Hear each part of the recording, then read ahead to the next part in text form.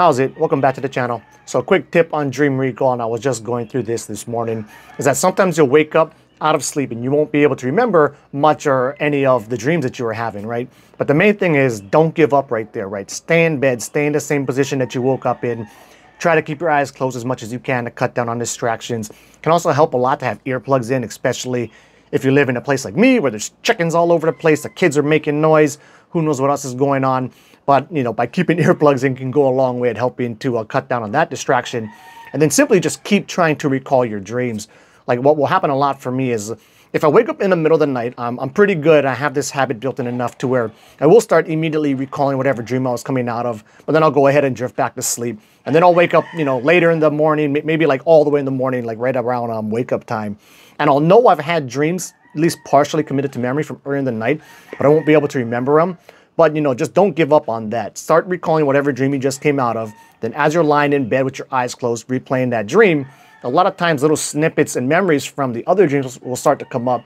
And then you can do the same process of committing that to memory as well.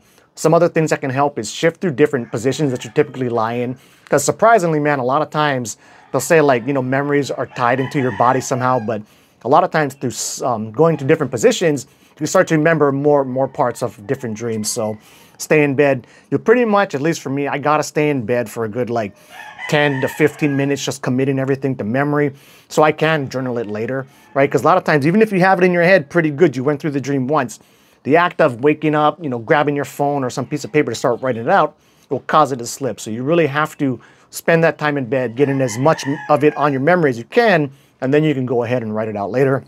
Of course, something else that works really great too is once you get it decently committed to memory, you grab your phone or whatever you want to do, you put a couple keywords down to remind you about certain dreams, certain parts of dreams, and then, you know, go back, close your eyes, commit it to memory even better. Then when you get up to actually full on journal it later, you can use those little bullet points to help jog your memory and stuff and help you get, you know, more of the dream go ahead and written down. But anyway, yep, that's it.